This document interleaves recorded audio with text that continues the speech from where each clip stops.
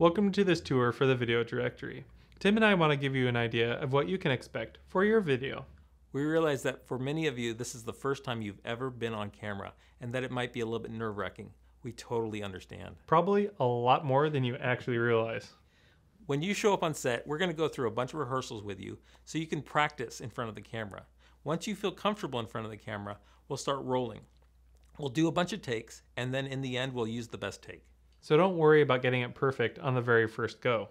As you can see behind us, we've got this nice gray background, which will work well with a wide variety of colored shirts and also any banners or signs you may happen to bring. If you do bring a sign, here are two examples of sign sizes that you could use.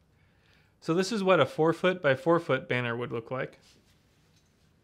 And this is what a 2-foot by 3-foot banner would look like. This is what we call a two-shot, where there are two people in the frame. As you can tell, we're cutting ourselves off at the waist. So if you plan on bringing something in that you want displayed in the background, like a banner or a sign, be sure you can elevate it about 3 feet up off the ground. If instead you only have one person that's going to be on camera, we're going to do a one-shot, or one person on camera at a time. For that, the framing is going to be a little bit differently. Here's an example of Ryan in a one-shot.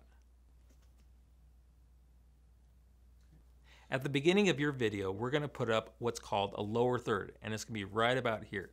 It's going to have your name, your title, and your company's name. At the end of the video, which you'll also see at the end of this video, will be your business name and your business URL. If somebody happens to be watching the video on YouTube, they'll actually be able to click that URL and be directed straight to your site. We're also going to include your business name and your business's URL in the description area below the video. Immediately after that, we're going to also put up proud member of the Beaverton Chamber of Commerce. You also have the option of putting up the date that you became a member. You should have already received an email that included our guide or our ebook to preparing for this video. If for some reason you lost that email or the ebook, you can download it by clicking this link. We're excited about making this video possible for you, and we look forward to seeing you on the day of the shoot.